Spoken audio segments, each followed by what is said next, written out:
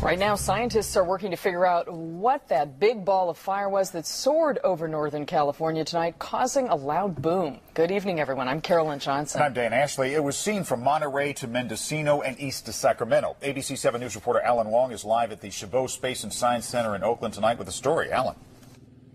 Yeah, and there were several astronomers here tonight hosting an event, but they were so busy speaking to the guests that they missed the excitement. There were, however, plenty of people who saw it and some who took pictures. These are some photos taken by a very alert guy named Bob Marino. He says he was in Santa Rosa watching a girls' varsity soccer game at Cardinal Newman High School when he saw this thing streak across the sky at a low altitude, followed by a loud boom.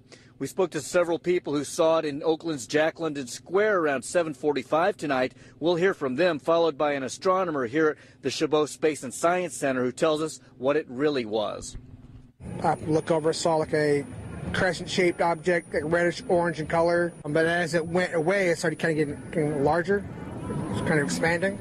I can't really describe exactly what I seen, but it was something abnormal. How long did it last?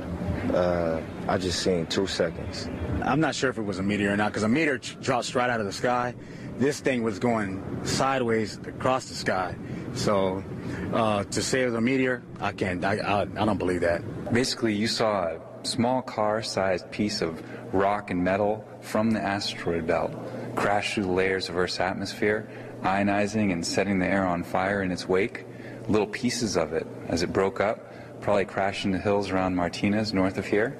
And you might have even heard a sonic boom as it crashed through the atmosphere at speeds of over the speed of sound.